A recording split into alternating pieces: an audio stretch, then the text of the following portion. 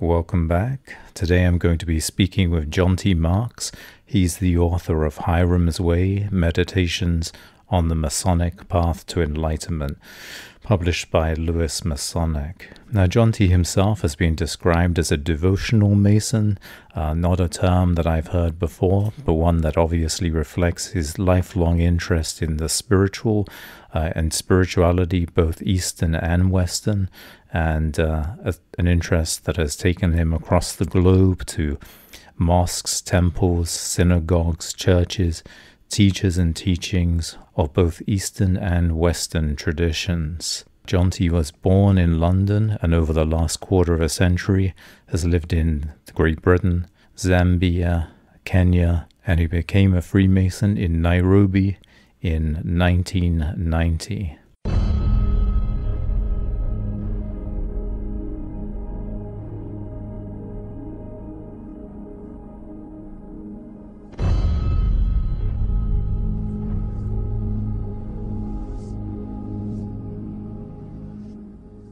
Jonti Marks, thanks for joining us. It's my pleasure. Thanks for having me. It's a great honor to talk to you. Actually, I've been reading your biographies as well, which is quite impressive. Oh, great! I'm glad to hear it. Now, you've been described as a devotional Mason, so we're going to discuss what is devotional Masonry, and we'll look at more of the spiritual side of Freemasonry today. But perhaps you could just give us an overview of your work.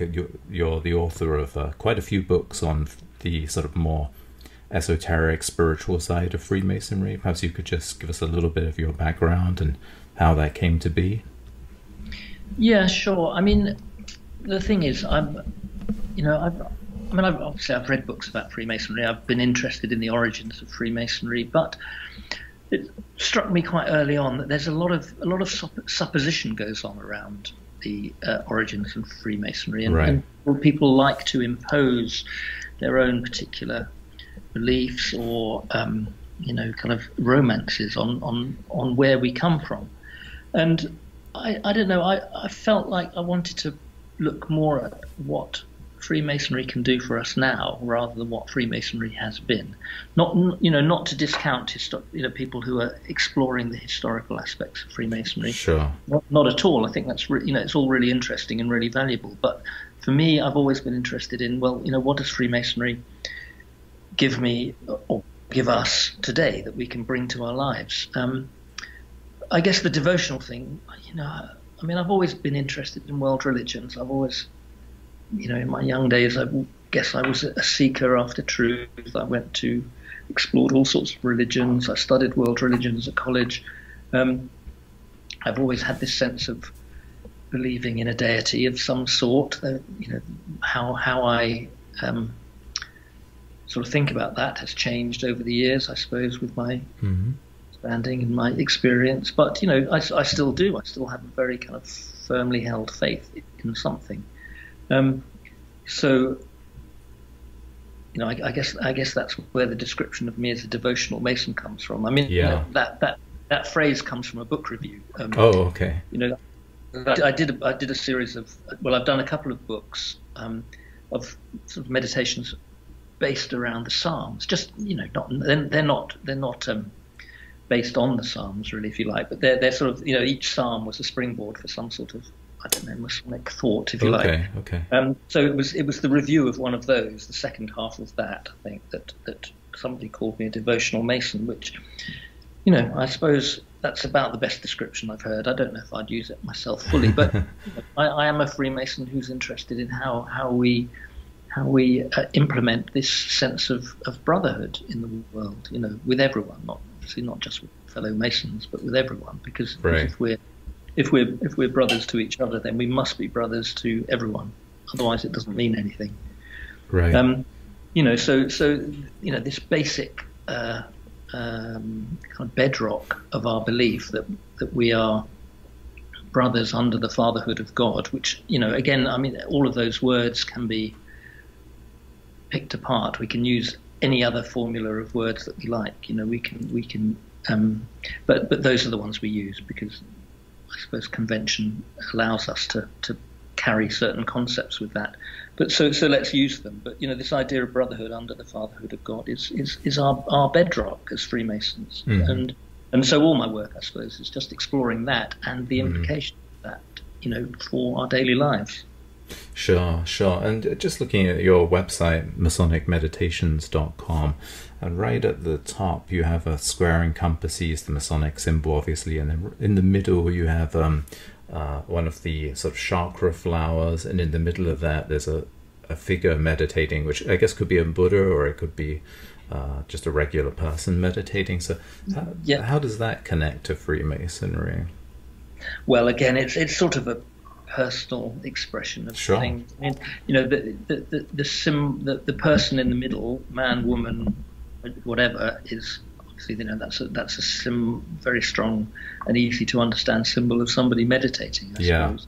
The lotus flower, well, that has all sorts of symbolism in terms of sort of rising above the world and being of it, and I mean being part of it, but sort of separate from it, I suppose. The sort of Eastern connotations of the lotus. And it stands for the sun and enlightenment and all sorts of things like that. So I don't know. It's something that just appealed to me, really. I felt like I kind of said what I was about. Yeah.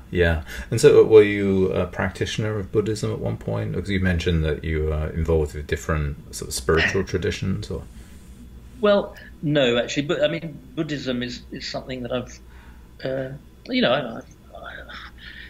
it's hard to say. I wouldn't call myself a Buddhist. I've not overly been, used Buddhist practices. I mean, strangely enough, I've been more closely aligned to Hindu practices. Oh, interesting. Yeah. Just because again, it's about devotion. You see, from the understanding of Buddhism is that there isn't necessarily an object of devotion unless it's Buddha himself. But I like a god. So Hinduism has suited me, and I when I was growing up in Nairobi at around the age of 18 or something, I sort of had my first encounter with the Hare Krishnas. Right. And that and that's been kind of I was never a member of the Hare Krishnas, but it's been a strong association all my life, and right. When I feel a sense of devotion, I can feel it for Christ, I can feel it for Krishna, I can feel it for all sorts of forms or manifestations or representations of the divine, if you like. But in a way, those are strong forms of Buddhism. I mean, I think I said to someone else that Buddhism for me has always been, I'm sort of more interested in how you become a Buddha than how you become a Buddhist, because all those stories, in a way, we have stories of the divine coming to earth, but Buddha. Story of Buddha for me is a story of a man attaining divinity in a way, or attaining perfection. Right. And that's what I'm interested in. So if I have an interest in the Buddha, that's kind of what it is, as an example of what we can be, as a place to aim for, I suppose. Yeah. So a man perfecting himself in some respect spiritually, and if I'm not mistaken, that is the that's the theme of your latest book, Hiram's Way: Meditations on the Masonic Path to Enlightenment. So perhaps you could just tell us a little bit about the book and what inspired you to write it, and what you're aiming at there. Sure. I mean, the funny thing is, actually, I'd started a different book, and in fact, weirdly, I think it's a book that's not dissimilar to your latest book, because it was sort of focusing on this question of how to be a man. Yeah. The archetypes of manhood and the way to be a man in the 21st century, when so many of our our sort of learnt ways of being a man are no longer helpful for us. Right. So I'd actually started writing that book. I hadn't got very far, but and then I was talking to Martin at Lewis Masonic, and he had an idea about something else. In fact, I was trying to sell him some of my other books. He hadn't bought them for a while, and he said, "Well, actually, how would you like to write one for us?" And And so we talked about what it would be, and he was quite keen on this idea of looking at our rituals and our lectures and things, and taking the sort of teachings of them, if you like, all the things that suggested ways that a Master Mason should be, and thinking about where they lead. Right. So in other words, considering, I think he and I both share this sense that, Freemasonry is a path that an individual can follow to make themselves better people. I mean, that's what I think we all understand about Freemasonry, that we're trying to make ourselves better people. But where what is the actual end of that path? How much better do you have to get before you have got to the end of that path? And of course, as with any spiritual path, the end of it is perfection. If we can use that word, perhaps it's Buddhahood, or discovering that spiritual nature within ourselves, fully realizing that. So Hiram's way is about following the Masonic path to its logical conclusion, and sort of considering what that might look like. And as I've said before, that doesn't in any way imply that I've done that, but simply that, while on the path, one can look ahead, one can look up. If you use the symbolism of a mountain, then it is possible to look up at the peak of a mountain from the valley and pick out a path and see where you're going, and understand that you're heading for that peak without necessarily having got there quite yourself. And right. It's very important that no one gets, I don't want anyone to get the idea that I feel like I've got to that peak. I'm just another guy trying to get there, just walking the path, as we all are, So anyway, but that was the idea behind the book, this sense of, where does this Masonic path lead, and knowing where it could lead obviously makes it easier to follow, I think, because it gives us a clearer sense of where we want to be. So.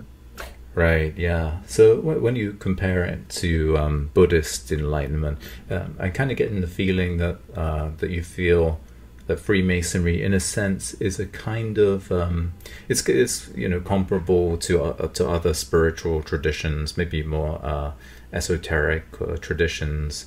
I don't know, Tantra or Sufism or something like that.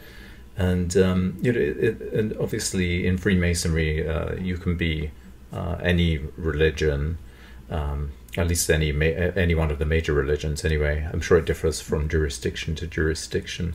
So how does Freemasonry compare to, or at least that's the Masonic path to enlightenment, how would that compare to, say, Sufism or Tantra? Very short answer to that is I don't really know. But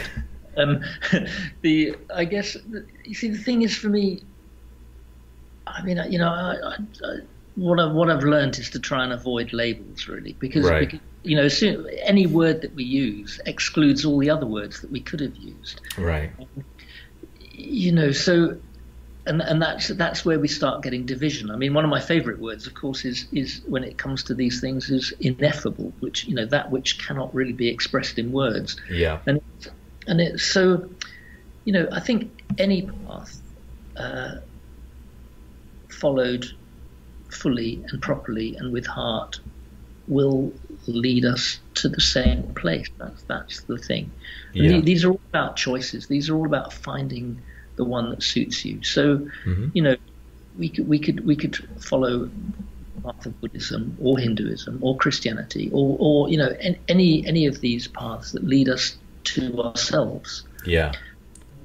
So for me, the outer form is not so different. I mean, one of the nice things about Freemasonry is that it doesn't actually impose any sense of what the outer form should be. It allows us to sort of cloak our journey, if you like, in any way that suits us. But it does hold out for us this great sense of unity. So, in a way, I guess that's why I've ended up being a Freemason and thinking about things like that in Masonic terms, is because it frees me a lot from the dogma and label that attend many other systems. Not that it's free of dogma and prejudice and all sorts of things.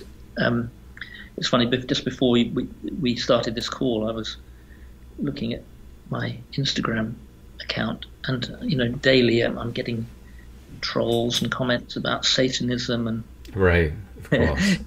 So it's not everything's gonna seems to upset somebody somewhere at some point. But the point is about Freemasonry. It's very broad. It's a very, very kind of broad church in that it allows us to have our own beliefs, to express those in any ways that we think, but it focuses totally on the way we behave in the world. And for me, through all my kind of lifelong study of religions and religious practices, that's everything comes down to that. It doesn't matter what you believe; it matters how you act.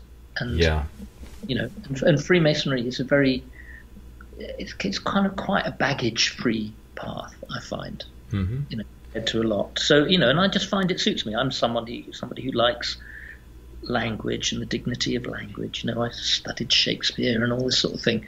I like the kind of slightly old-fashionedness of Masonic ritual language like that. So I'm just aware that I don't think it's better than any other path, or that it's more effective or anything like that. I'm just aware it suits me at the moment. So sure. And it's as simple as that, really. Yeah. And I mentioned Sufism and Tantra, and I should probably say that there are Sufi Freemasons, and there are Hindu Freemasons, and Christian Freemasons, and Buddhist Freemasons, and so on. Well, I was initiated into Freemasonry in Nairobi, in Kenya. Right. Yes. You couldn't have had a more kind of racially and religiously diverse lodge than the one I was initiated into, really. So. Oh, really? Well, just tell us a little bit about that. I know Kipling made similar comments with his lodge, but so what kind of? It's hard to think of good things to say about colonialism and imperialism, but right. but and there's a lot wrong with it, but. In terms of Freemasonry, it has left us in many places with this incredible legacy of unity between races, and in Kenya, in tribes who may not always have found common ground. So I think I've told the story a few times, but I was initiated in a lodge. In the days when two deacons conducted the candidate, I was initiated and kind of walked between a Hindu and a Sikh to a Muslim senior warden, I think, at the time, because he became master the next year. And he was the first Muslim master of a Scottish lodge in Nairobi and stuff. So and there were members of different Kenyan tribes there, who I'd like to think things have moved on. It was a long time ago now, but at the time, so there was still a sort of history of slight animosity, shall we say, between tribes and things, but not in the lodge, not amongst Freemasons. And it was a great thing. I loved it. It was one of the things I loved most about it. And the presence of several holy books on the in front of on the master's pedestal was something I really loved and appreciated as well. So for me, that's always been one of the major features of Freemasonry. Those things. Yeah, and what were the holy books that were on the altar when you were initiated into Freemasonry? Obviously, there was the Bible. And that's the one I took my obligation on. But there was a Guru Granth Sahib. There was a Quran, a Bhagavad Gita. I don't know what else. I think those were the main ones. Yeah, because that basically reflected the people we had in the lodge. Right. In my lodge, we put the Bible, Torah, Quran, and Bhagavad Gita. We might put the Dhammapada on the altar as well. I'm not sure, but several. I mean, that's fairly unusual. Obviously, usually it's the Bible, course, but I think some lodges are doing that, which kind of suggests that the Freemasonry is a tradition in a sort of sense of René Guénon. I know he's a fairly controversial thinker, and personally I find his writing more than a little bit dull. But I think his idea that, you know, the different main traditions, spiritual traditions, are in some way a reflection of a primordial spiritual tradition is a kind of good one. And you know, I don't know about you, but one of the things that I find interesting about Freemasonry, you were mentioning that these sort of wrong historical interpretations, which is, you know, definitely true. It gets Freemasons' origin gets attributed to everything, but it's still kind of fascinating that that when you look at, you know, spiritual traditions across the globe, whether it's Sufism or Tantra or Christian mysticism or the Kabbalah or alchemy, so somehow Freemasonry looks a lot like it, even though they don't really look that much like each other. But that's going off at a tangent. But perhaps you could just describe the Masonic path to enlightenment, because it probably some people listening to this don't really have any or don't have very much understanding of Freemasonry at all. Might be wondering, you know, what is it you do in a lodge, or what happens in a ritual, or what's the path? Well, you know, I always find it slightly strange, because Freemasonry is described, you know, our rituals are described as a series of morality plays that kind of teach us things. Yeah. But you know, certainly within the English lodges, that's not wholly true, because actually the rituals are more about the rituals. There isn't a separate section of a ritual that actually has a moment of morality. You know, there's not a little side bit where there's a morality play that teaches a particular lesson. Right. I guess you know, maybe the lectures on the tracing boards could be described as kind of moral moments, or the, you know, kind of, I don't know, the charges after each degree. But they're not really morality plays, are they? They're just kind of formal moments of you know, kind of being shown what the next thing is. I mean, for me, the Masonic path, like any other path, like all the other paths, is completely internal. Is, you know, but as I said earlier, for me, the thing is that Masonry's path is less encumbered with other baggage. And clearly, it starts from this very basic and simple point that, you know, we have some kind of divine parent, let's say, and that we all its children, and therefore we are all related and all one. Yeah.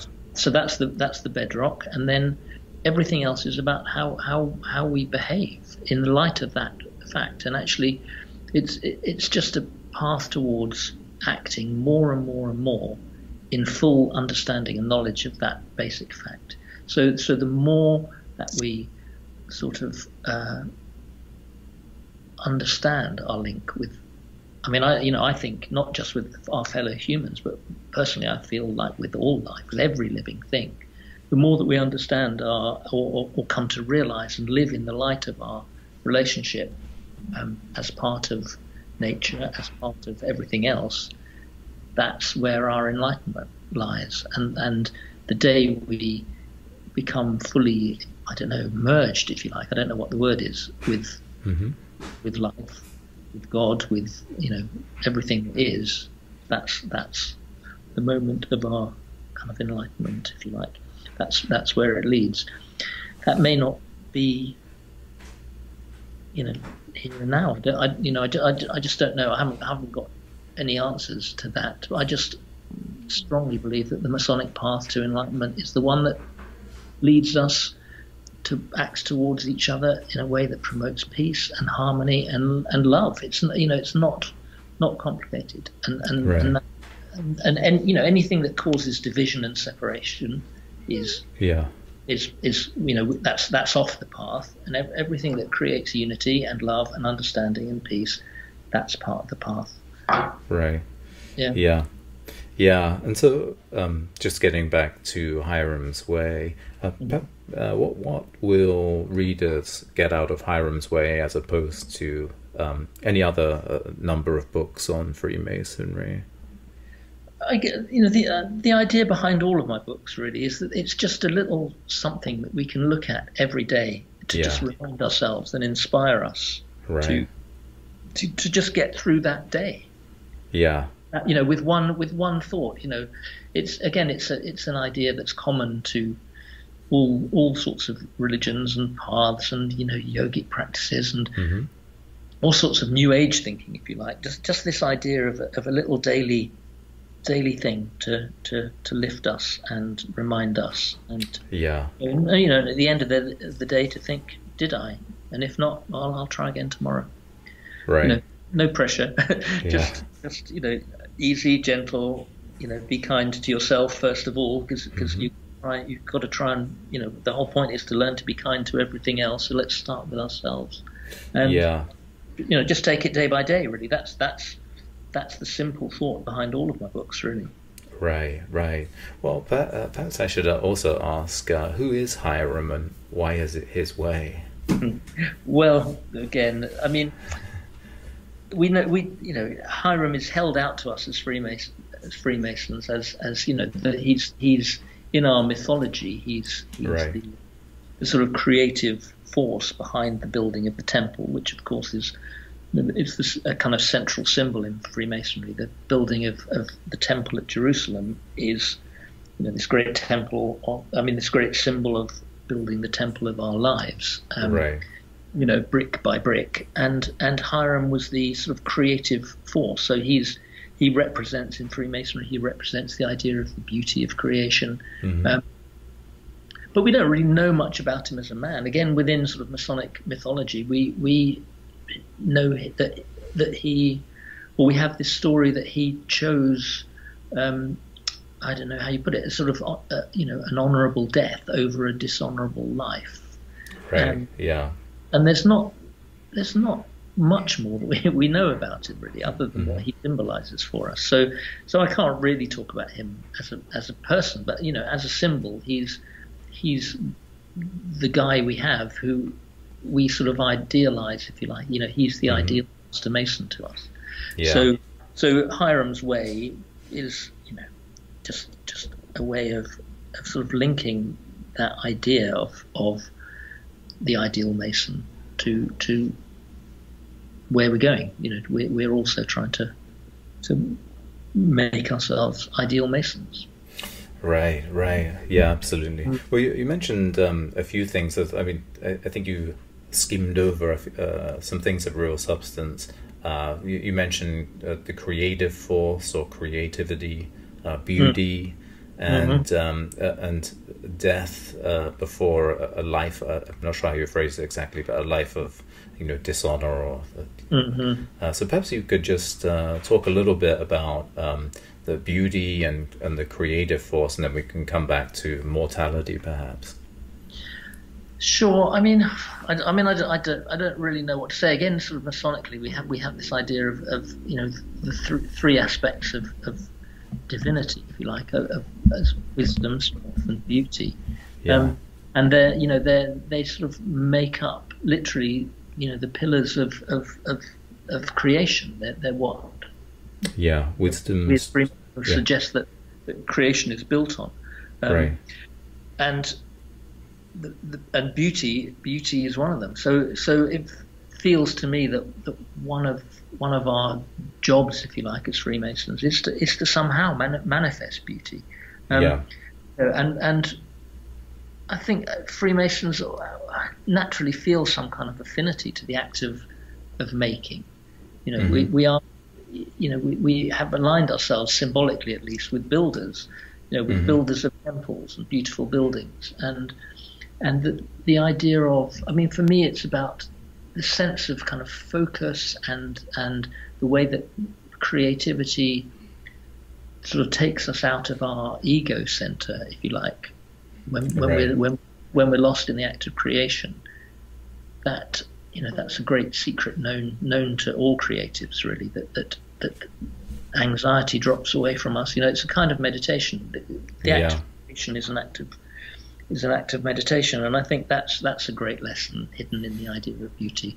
But I think also there are lessons in it for us to think about appreciating the beauty of the world, the glorious situations that we find ourselves in, to all this time just kind of to take us out of ourselves, because I think we more and more spend a lot of time focused in on our own suffering and our own kind of small lives, and we can't begin to understand this sense of oneness if we're only focused on ourselves. We have to look out. We have to go beyond. And I think beauty is one of the doorways that can lead us out into the other, if you like. Yes, yeah, absolutely. Wisdom, strength, and beauty. And beauty obviously is that behind it is the idea of contemplation, right? The medieval intellectus, where you contemplate nature or something of beauty, and it affects you in some way and sort of molds you in a way that's compatible or harmonious with the divine. There's something in I can't remember the full quote, but there's something in Masonic ritual about contemplating the beautiful works of creation, leading us obviously to the Creator, because when we contemplate the symmetry, the beauty, the order of creation, we are on our minds naturally. If we contemplate fully, our minds are led upwards. Yeah, that's right. And of course, today this is very much being neglected by society. In the medieval period, you had the idea of ratio or rational thinking, and intellect as this contemplation of beauty that is sort of meditative and links you to the divine, and you kind of absorb, in a sense, the divine mind that is embodied in the beauty of nature. But today, of course, we're all focused, or at least we think we're focused on the rational, mostly on rationalizing. But so I think probably that's part of the Masonic path to enlightenment, to use your phrase. Yeah. And and you mentioned it again. You mentioned sort of mortality. So how does that figure into the Masonic path to enlightenment? Well, I mean, we're taught quite early on in Freemasonry that there's more to us than this mortal frame. Right. We're taught quite early on in the ritual that we kind of carry within us this divine spark. And again, that's something I learned quite early on. A sort of perspective, if you like, that I learned quite early on from my contact with the Hare Krishnas, in a way. Right. That's a key and very early teaching in the Bhagavad Gita, that we're not our bodies. Yeah. Our true self is not physical but spiritual. Quote in the Gita, obviously I can't remember it word for word, but it says that the true self never dies, doesn't grow old, can't be burnt or hurt or killed or suffer, because the true self is not physical. That might be a good place to wrap it up. So how can people find out more about you and buy the book, Hiram's Way, Meditations on the Masonic Path to Enlightenment? It's been great to talk to you, and really nice to kind of meet you, even though likewise, vicariously. I look forward to reading one of your books, actually. Thank you. Okay, well, as you mentioned, I've got two websites. There's one that's just jontimarks.com, and then there's masonicmeditations.com. Hiram's Way is available from Lewis Masonic, and all my other books are available from Amazon or from my website. Great. And Lewis Masonic is lewismasonic.co.uk.